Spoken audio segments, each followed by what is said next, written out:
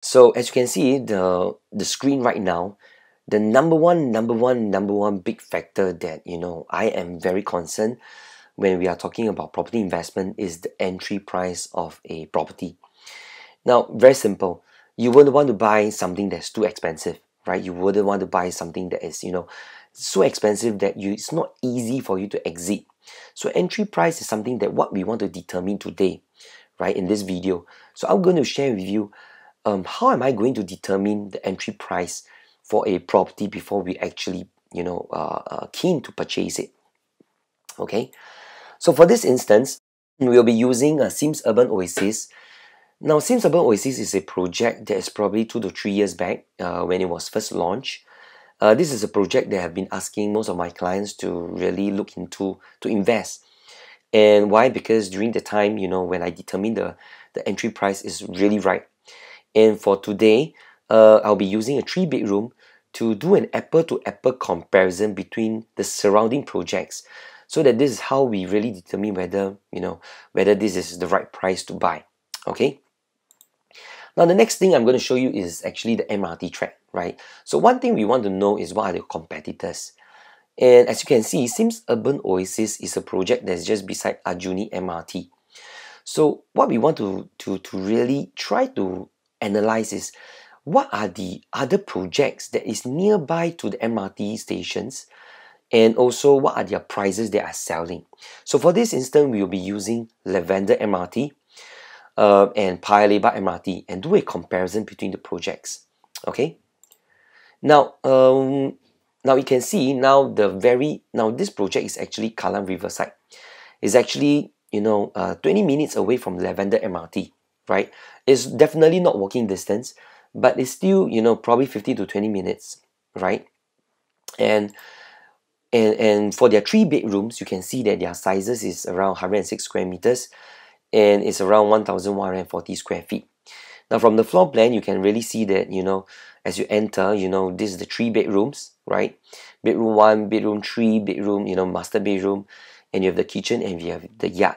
So the size is 1,140 square feet. So how much does it cost? Now, as you can see, in year 2018, this is the sizes, and the per square foot has actually reached to $2,000 over PSF. So the minimum is actually $2,100 over, and it reaches up to $2,300 over, and the quantum actually costs around 2.4 over million to up to 2.6 over million dollars, right? So to own a 3-bedroom in Kallang Riverside, it will cost you $2,000 over, an average of $2,200 per square foot, and to afford it is actually 2.5 over million. So it's actually quite expensive, right? So in summary, you can see that this is the square feet, 1,000, the size, and the PSF 2,200, and around 2.5 to 2.6 million dollars to own a property. Now the next thing we want to see is another project, which is Katong Regency. And of course, I think this is much nearer to the MRT, which is Paya Lebar MRT. Walking distance probably 10 to 15 minutes. And Katong Regency is actually a mixed development, because the right below we have shops, shopping mall, and above is actually the residence. So in terms of size, one thing I just have to apologize, because this image is a little bit not clear, but never mind, I just walk you through. A 3-bedroom actually, typical 3-bedroom is actually 129 square meters. The size is 1,389 square feet, so it's bigger in size. Now, as you enter, this is the floor plan. You enter, this will be the kitchen, this will be the storeroom, this will be the yard area. They actually have 3 bedrooms as well. This will be the master. So 3 proper bedrooms. Now, so how much does it cost? So for Katong Regency, one thing you have to take note that I actually extracted the transactions that happened in 2012. Why? Because in 2018 we really don't have any transactions at all. The latest was actually in 2017, and it already went up to $1,500 over per square foot. So in 2012, in the year 2002, you can see that the transactions is also around $1,400 over per square foot, and it reaches up to $1,700 over per square foot, right? And to own the project, to own a 3-bedroom in Katong Regency, it actually costs you around $2 million over, 2.2 2,234,000 up to I think even 2.2 over million dollars, right? So if you really see my comparison chart, now the size is actually bigger than Kallang Riverside. However, the PSF is definitely much cheaper. It's actually $1,550 per square foot, and it costs 2.1 to 2.2 million. Now, one thing we have to take note, the price in terms of PSF, why there's a drop. Now, because you have to understand that the transactions that actually extracted is actually happened in 2012, whereas in Kallang Riverside it happens in 2018. So there's the year difference, right? That's why this is 2012. During the time the pricing is cheaper, right? So now let's take a look at Sims Urban Oasis. Now this is the map.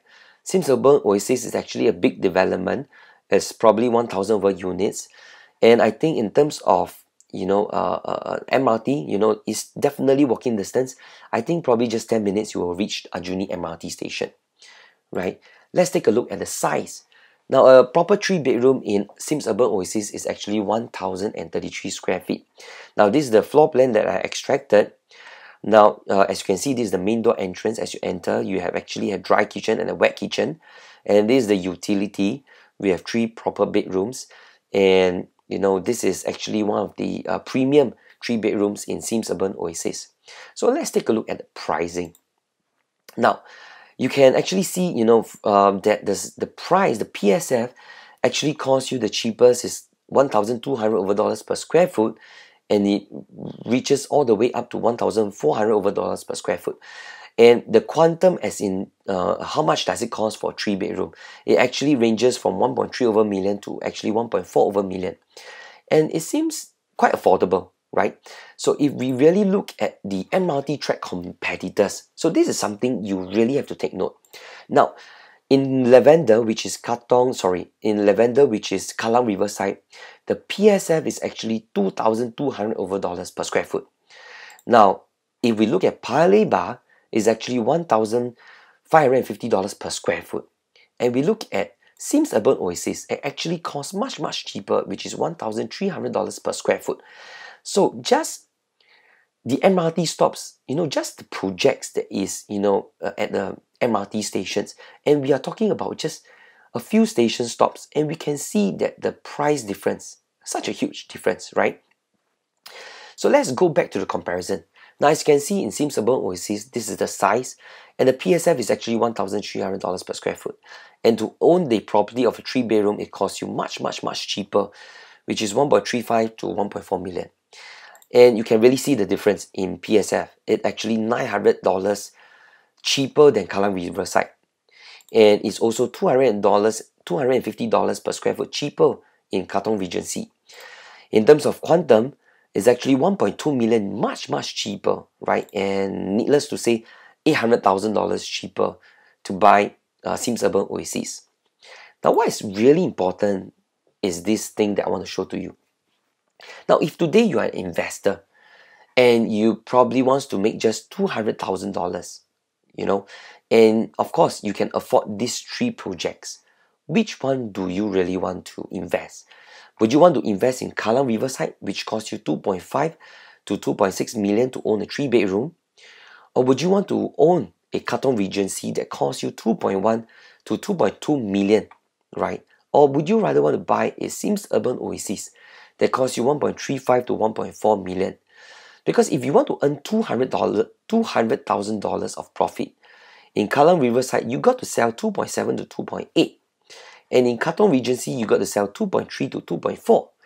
However, for Sims Urban Oasis, I just have to sell at 1.5 to 1.6 million.